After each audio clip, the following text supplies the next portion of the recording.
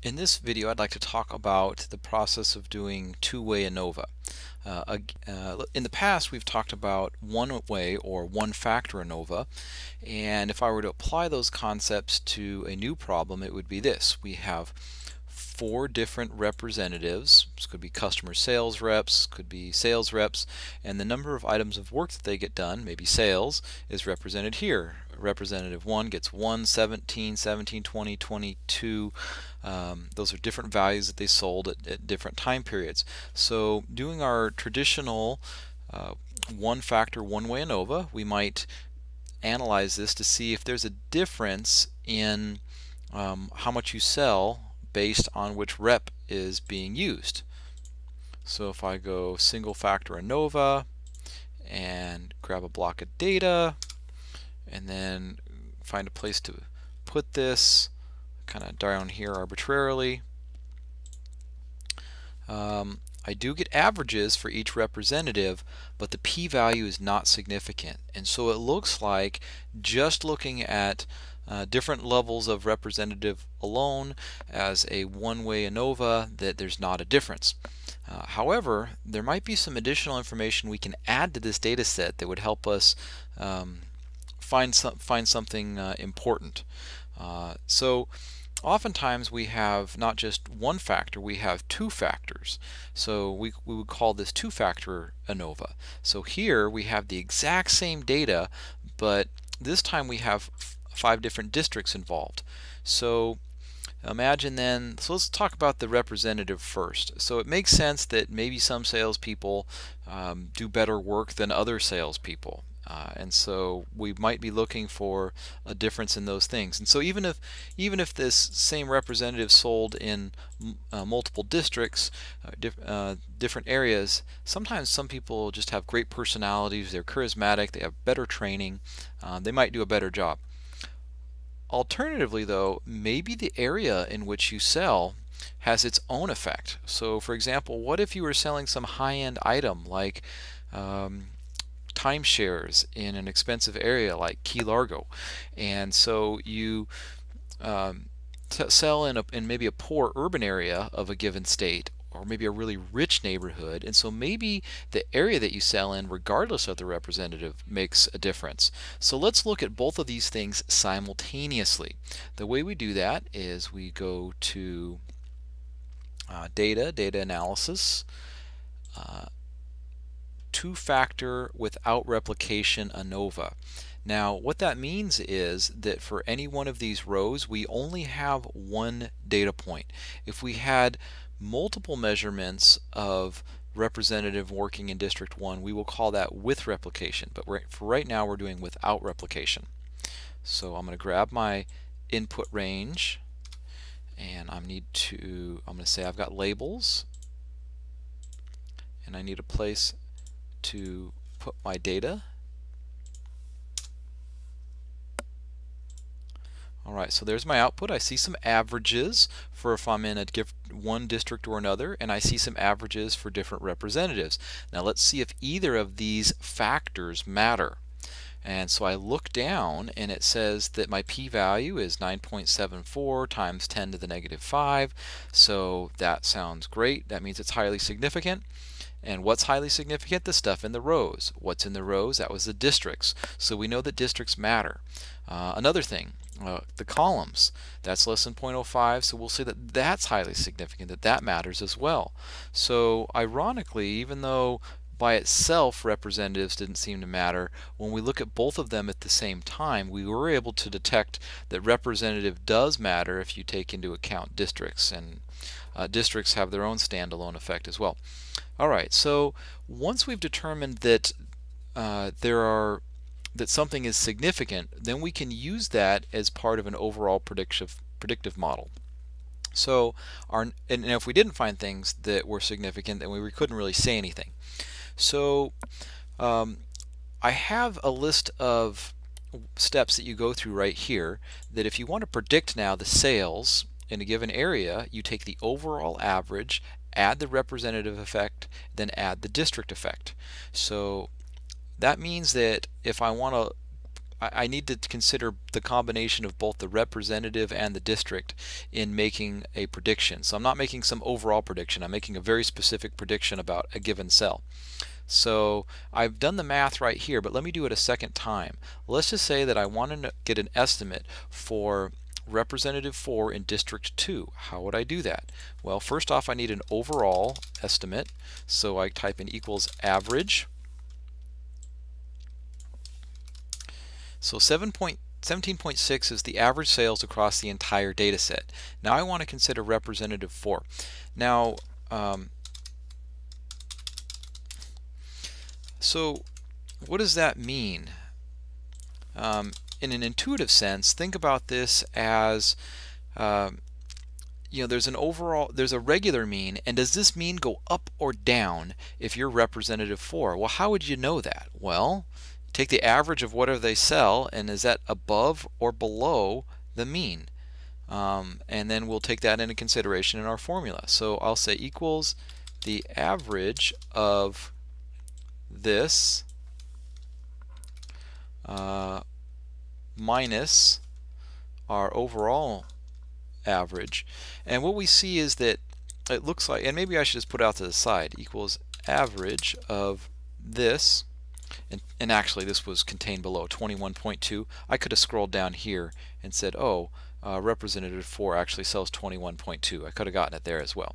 So 21.2 is 3.6 higher than the average. So we're able to say that there's a positive net effect of above the average of 3.6 sales because you've got representative 4. Now what about the effect of district 3? Or district 2 in this case? Well, this time I'll just go down here and look it up. So the average in district 2 is 14.75. So I'll say equals 14.75 minus the average. So 14.75 is worse than the average, so that means that there's going to be a depressing effect. We're going to lose some sales because we are selling in district 2, regardless of the salesperson. So we add up all of these effects here, the average, the increase for being representative 4, and the decrease for being in district 2. Add all those numbers together, and our prediction is now 18.35. If I want to do a confidence interval, now because remember this is just kind of a guess or an estimate, so if I want to say I'm 95% sure of the range of the actual value in that cell, I would take the square root of this value right here, and then I would do so equals square root of that, and then I would multiply that by 2. So I would take the amount that I just came up with, 18.35 plus 7.9 and minus 7.9, and that would be the upper and lower bounds in which I would say I'm 95% confident that the actual forecasted value will be within that range. Alright, now I'll go on to my next one. Now here's a different case. Instead of talking about representatives and districts, now I'm talking about the impact of price and advertising, and I've labeled this no interaction. The data has been set up so that we don't think that these two things will interact on this tab. However, in the real world they probably will, and we'll see that in the next tab. But if you think about the effect of price and advertising, that if you pick any product like an iPhone, that the lower the price, the more you'll probably sell, the higher the price, the less you'll probably sell. Similarly with advertising, the less advertising you do on a product, the less you'll probably sell. The more advertising, the more sales that you'll probably make. But if you combine those things together, if you have like an abnormally high price, then it doesn't really matter how much advertising you do. If you make the iPhone 3 times the rational cost, then probably nobody's going to buy it.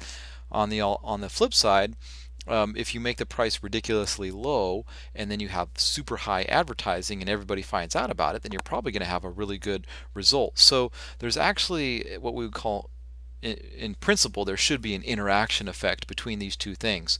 But let's just go ahead and do another ANOVA. This one is going to be really just to demonstrate the idea of replication, meaning that in a given cell of low price and low advertising that we have three different observations. So I'll show you how that works. We're actually not going to get an interaction here, and that's on purpose. So ANOVA two-way with replication. So I'm going to grab my input range. I'm going to say rows per sample. That's how many rows in each of these cases of a certain type. And then I'm going to output my data somewhere, and I'll put that right here. Alright, the first place I typically go to is my ANOVA table, and it shows me this word sample, columns, and interaction that have p-values. Now sample in this case, it used to be rows when there was only one row, but when there's multiple ones, Excel calls it sample. So it says that the rows matter. Rows in groups of 3 matter. That's highly significant, as is columns. And then we have our interactions, which is not significant. So we won't talk about that yet. Alright, so because we have determined that there is an impact of the level of the column and the level of the row, we can now move forward with that in creating a prediction.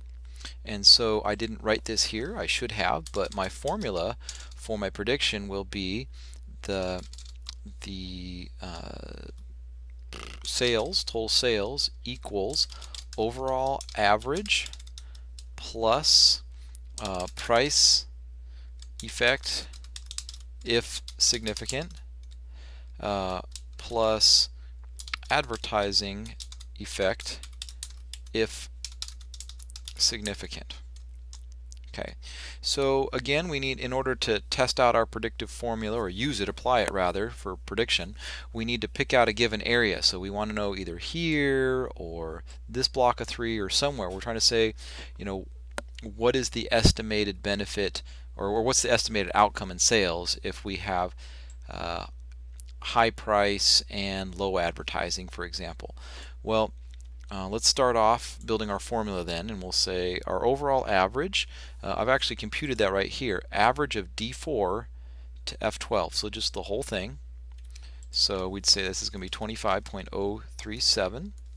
Okay, now we need to potentially add on any impact from the price being significant, and it is. We found out that the columns were significant. Actually, I should have written rows and columns here, but now I got to kind of work a little backwards.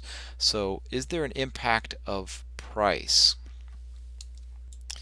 The answer is yes, of course, but what is that impact? Well, it's kind of similar to this idea that we had before, where we're checking for the impact of a representative by taking the average for that case and subtracting that from the average. Here we have the average of this particular column of low price, so you take the average of all those numbers and you subtract the overall average, which is there in D1. So what this is telling us is, if you have low price on a product, that there's an 8.9 unit increase in likely number of sales. So that shouldn't be too surprising. And so we're going to say, if we're testing low price, high advertising here, we would say, I'll just kind of say I'm adding in 8.96. And then if we want to know what the impact of having high advertising and with my low price, same idea. I take the average here of everything in high and then subtract out the value from the overall average, and so that's what you see. So the average of D10 to F12, and then you subtract out the overall average, and what this tells us is that we get a boost of 7.407, or just 7.40, if we spend a lot on advertising. This makes sense, right, in terms of our intuition. So if I just sum up those three items, that will be an estimate of how much I'm going to spend, or how much I'm going to earn in sales if I add all those together. If I go in that particular cell, based on the fact that my rows and columns were both significant. Now, so that's a particular case that we're looking at. Now, if we wanted to do a confidence interval, a 95% confidence interval, saying that we're 95% confident that the actual value is plus or minus 2 standard deviations from here, we would get our standard deviation from grabbing this number, taking the square root of it, that gives us our standard deviation, multiply it by 2, that value by 2, and then add or subtract that from that number to get our bounds. Alright, now we'll do something similar over here. This time we've introduced the idea, this data is a little bit different. I'm going to introduce the idea of interactions. So I'm going to do the same approach, two-factor ANOVA with replication. I'm going to grab this block of data. Oops. Don't know why I did that. Okay, two-factor with replication. And in terms of where I'm going to place that data, I'm going to go down here. Alright, let's go look at the results. It says that sample, meaning my rows are significant, columns are significant, but importantly it says my interactions are significant. And once that happens, I can ignore this other stuff because that kind of overrides the rest. So with that being the case, that my interaction is significant, then what I want to do, so this kind of then plays into this, potentially this idea that maybe low price and high advertising have an impact on one another. They work well together. So what I will do is, if I want to have the prediction for any given case group, it's actually pretty straightforward now. It's actually just the average of stuff that's within that group. So I will go, so if I want to know low price, high advertising, I just take the average of those three numbers, and it comes out as 51. If I wanted to know medium price and medium advertising, I could do average of that.